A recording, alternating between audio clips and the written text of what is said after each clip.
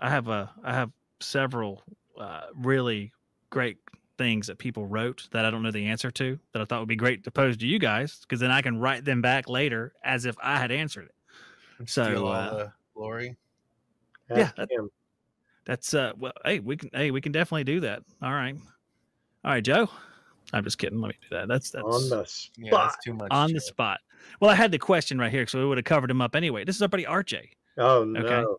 RJ. So we know it's going to be That intelligent. dude asked hard questions. Well, I know two things when I see RJ commenting. I know it's going to be smart, and I know I'm going to be wrong about something. So let's find out what I was wrong about on this episode. So 3 days ago, RJ says there is a way to service complex machines and get them back running right away. That's the part where I disagree. Boeing does it. Toyota does it. Ted does it. That's why I selected this question, because you were involved. You work on the best. You know your product. You limit the equipment you work on, and you stock the parts. He really likes you. Even the complex parts, which are like double pole contactors, you get paid well. The equipment is as reliable as any.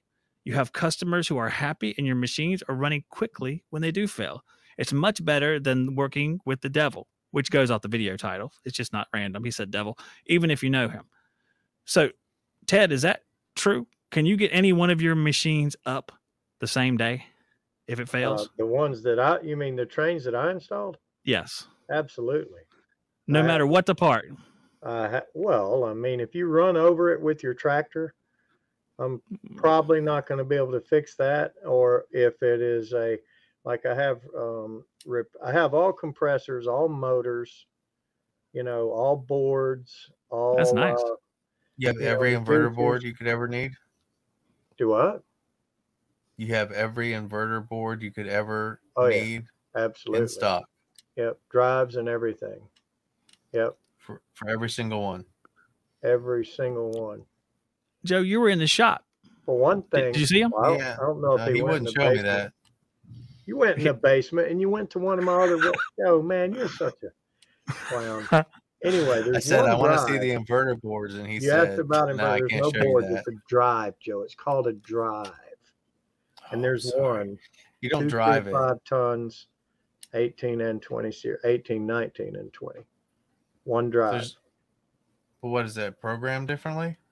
Correct. There's a personality module. Looks a lot like a little USB plug-in.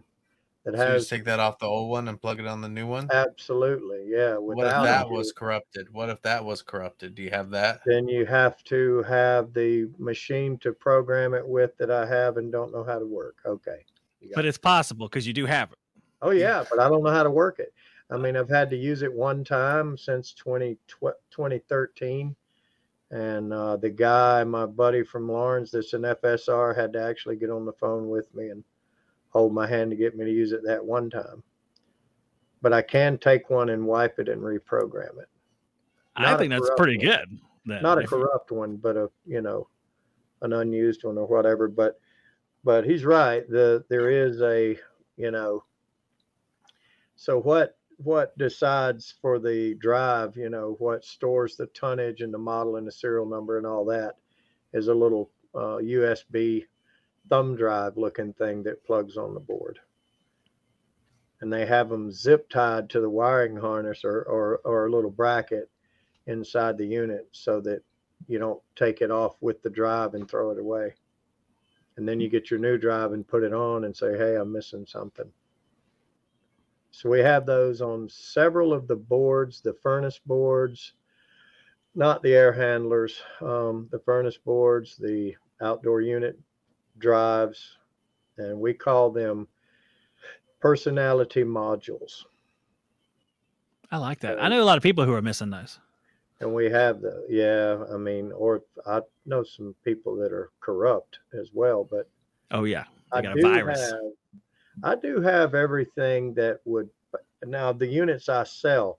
Now I don't sell the so-called 2-stage unloading compressors because they're such junk. So I've maybe got 1 or 2 of those in stock just because they were, I happened to get them in a scratch and dent forklifted unit or something. But as far as stock goes, for the stuff that I actually sell, I've got I actually have every blower housing where I can just plug and play. Warranty work I take very seriously. And to me, it's So I've got amazing it that you all. have all that stuff. And it's not that I don't believe you. I would love to see where you keep it, just to see that area of your shop and see all that crap There's a, everywhere. there's a couple of facilities and it's very organized, and there's walls of shelving with all of the blowers. I mean, all the TAMs, the TIMs. There's some legacy stuff there. I even have some package unit blowers, all of them. I've probably got, I don't know.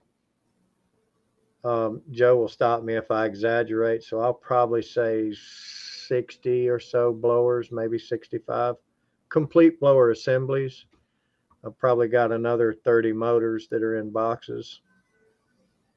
And then I've got probably close to about maybe 75 or 80 scratch and dent as is units that I buy and ride around all the warehouses and buy them up. Oh, man. So evaporator coil, let's just go all the way. Evaporator coils? No. No. Condenser coils? No. I have a few of the popular, but like we're talking about every part. No, I don't have every part for evaporator coils. That's pretty good. But you got leak stop. Absolutely not. It's not allowed anywhere near in my shop and will never be used. Fantastic.